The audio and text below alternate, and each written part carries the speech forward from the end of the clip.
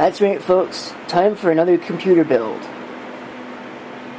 There is a reason for the odd choice of hardware, though, which I'm sure people are already pointing out in the comments a mere 15 seconds into the video. Hear me out here. My goal for this build was to spend as little money as possible.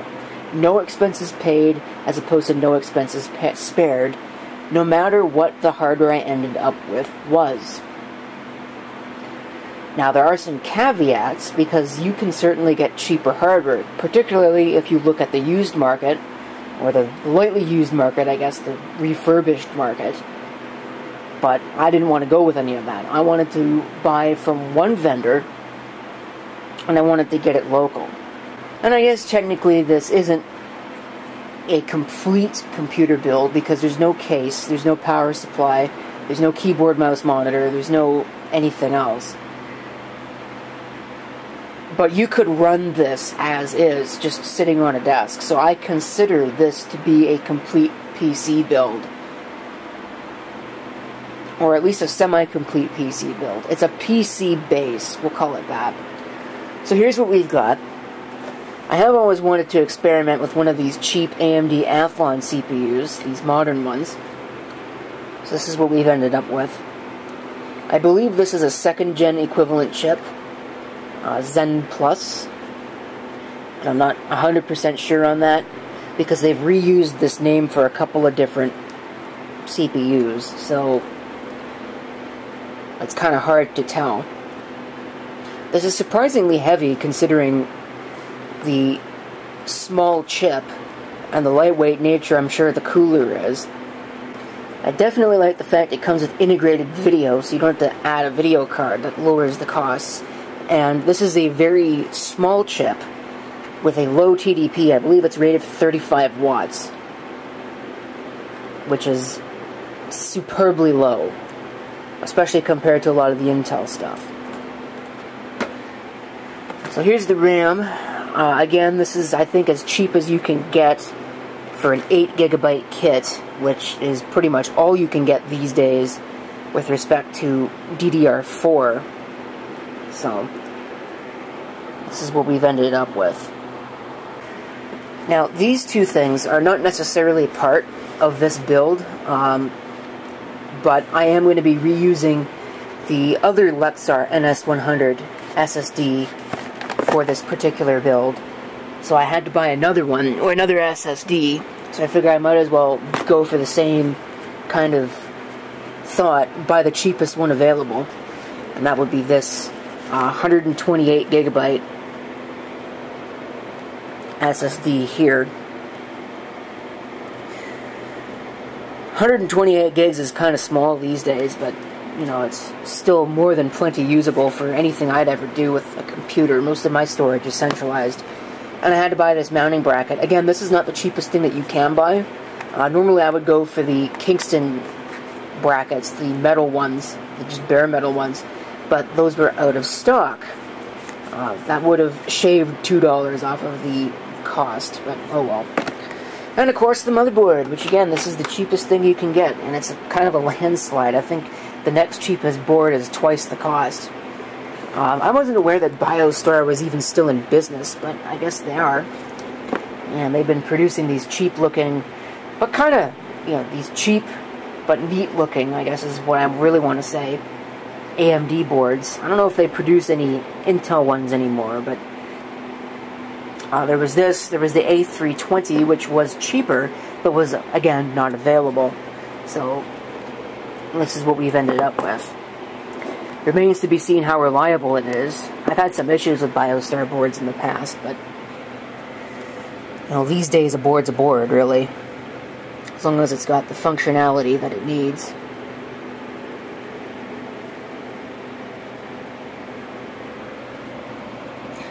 So I'm going to go ahead and I'll pull the board out, and we'll have a look at it. See if we can get this thing at least posting tonight. Alright, inside the box. How to clean your PC.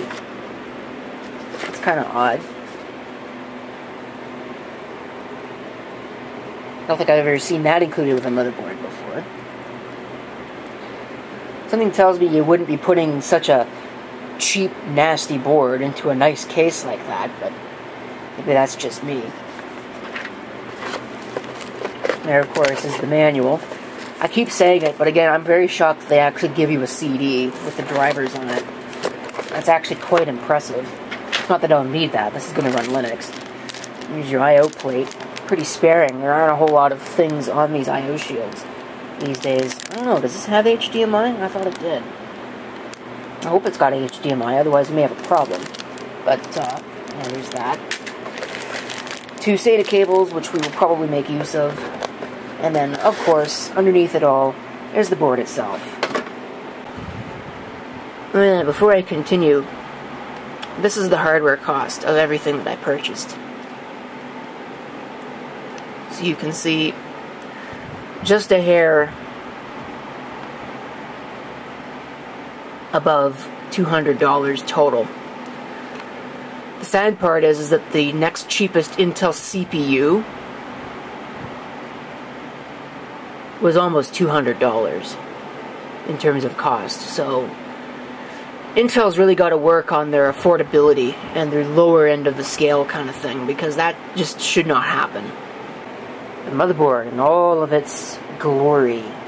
I was expecting the yellow to be a little bit brighter than it is. I guess the pictures didn't do a good job rendering it. But that's alright. I still think it looks kind of sleek. Definitely cheap, but it looks pretty sleek. The 2 RAM slots is really probably the most limiting factor on this, because that'll really limit the upgrade options. You gotta replace all the RAM if I were to move this up to 16 gigs, but I don't ever see a need to move to 16 gigs. I suppose if I'm going to upgrade this particular system, it'll be with faster memory, but well, it is what it is.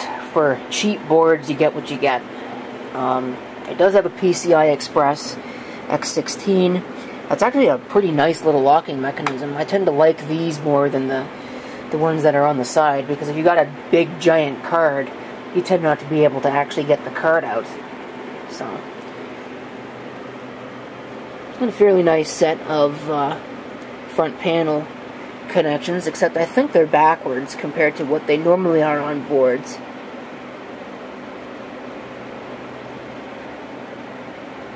So that's kind of odd.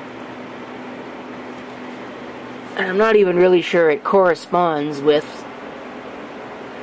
Yeah, it doesn't even really match up with what the pins would be.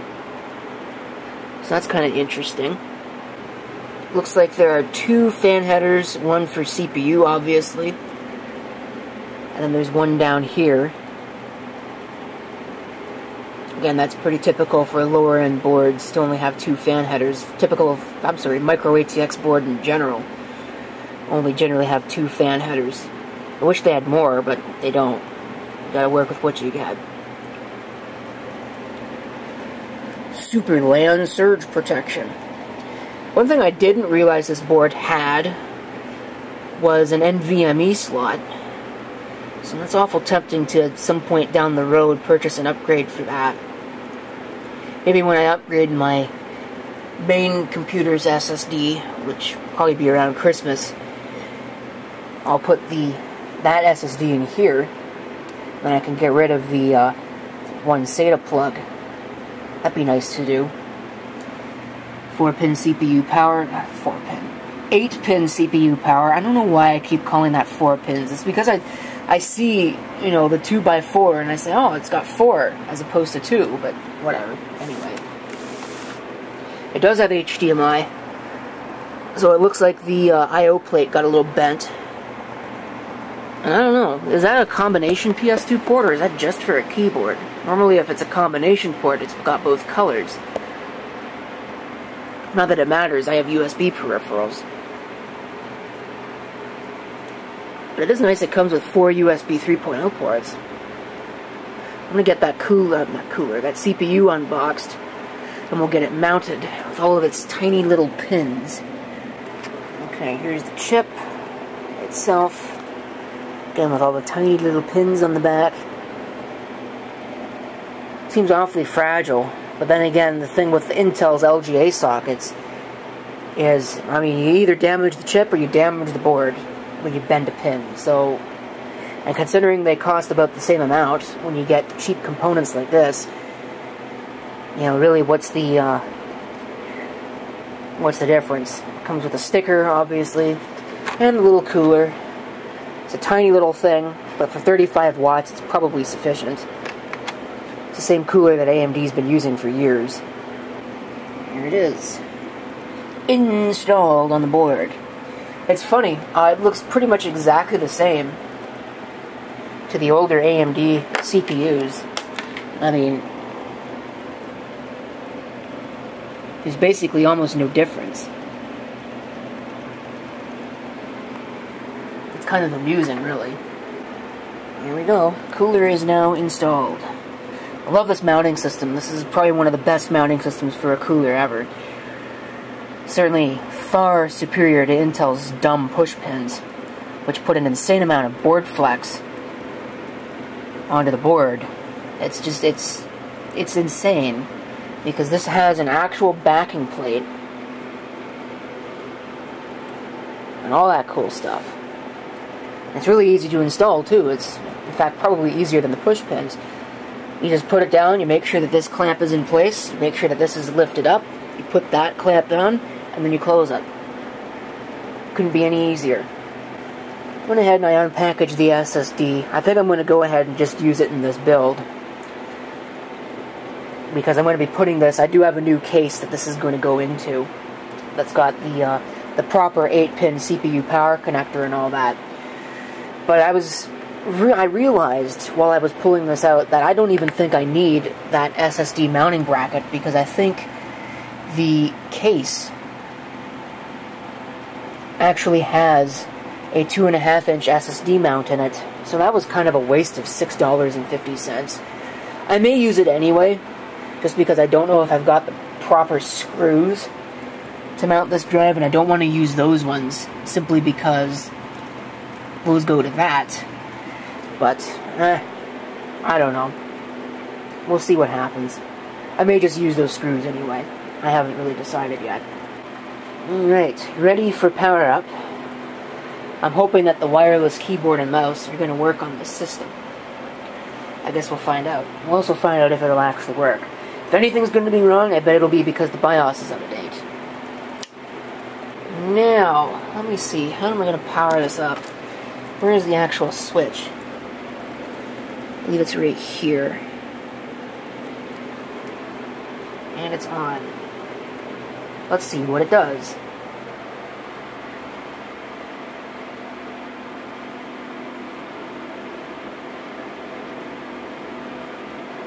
Okay, the fact that it's doing nothing is very unpromising.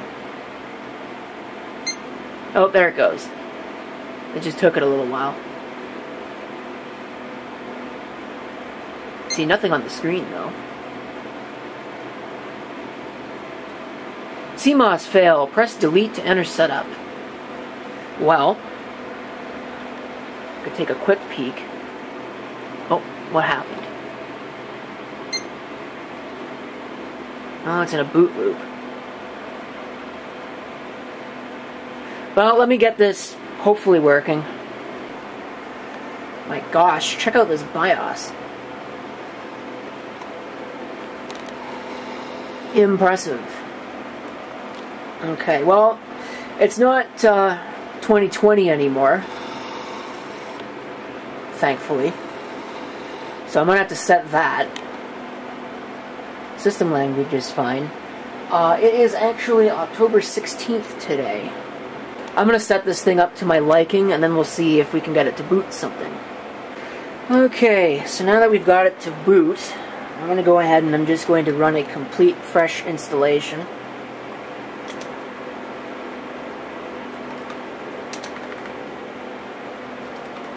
Of Ubuntu Mate over the network, which will hopefully work. Alright, install.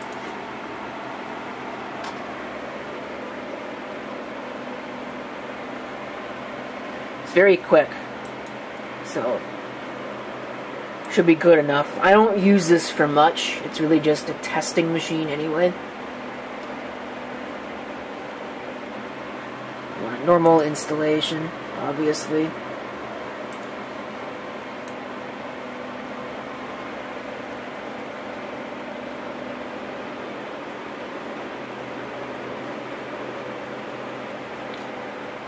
I guess time will tell if it's reliable.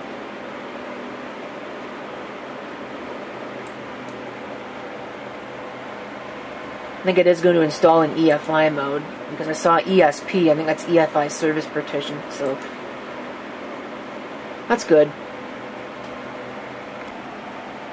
Okay, that was a pretty fast install. It's funny, I've been doing a lot of modern computer videos lately, and yet this channel was supposed to be built for vintage stuff.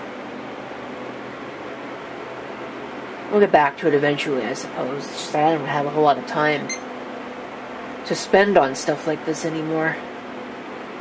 Shouldn't even really be doing this. I should be in bed. Even it's almost 4 o'clock in the morning, but this stuff has been tantalizing me for a week. So, I wanted to get this done. Let's check the power usage.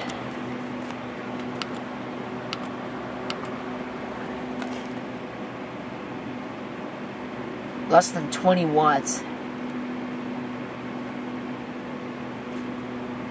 That is pretty impressive, and it is working on something right now, so I'd imagine when it's idling it'll be even less. That's not bad for a desktop computer. Alright, let's go ahead and run some benchmarks.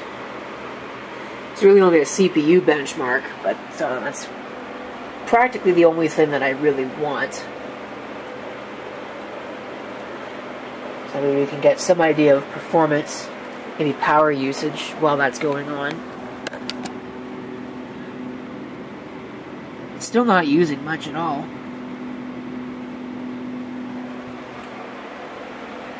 Even while it's actually performing work. So that's really impressive. Okay, there are your performance scores for this particular system. This is what $220 gets you.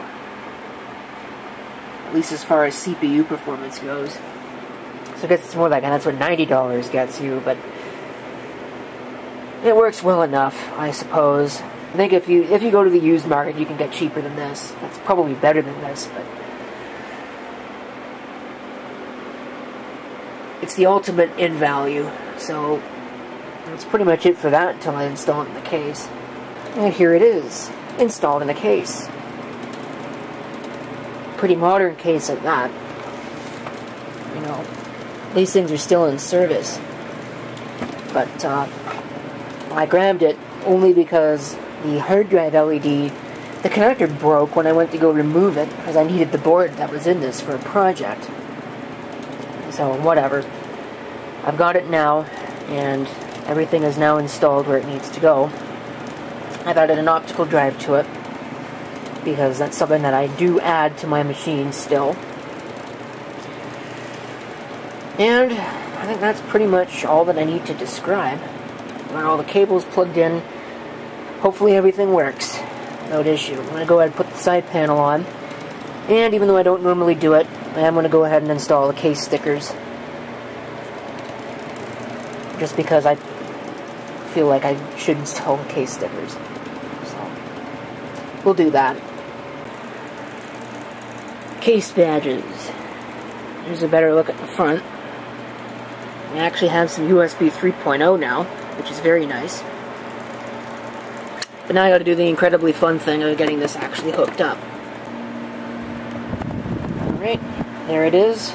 Sorry for any potential wind noise, but it's there. We'll change the battery on the camera because it died, and then we'll change it to analog input, and then we'll come down here and hit the power switch. And hopefully it will work.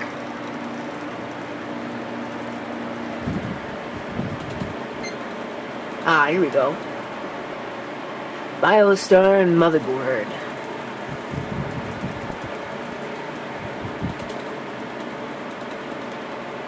Should just go straight into Linux. does. Everything seems to work without issue. Cool. Let me just make sure that my speakers are going to work. It has the new compact logo, which was introduced in 2007, and as you might guess by the WM at the end of its model number, it was exclusively sold at Walmart. So this was a Walmart special.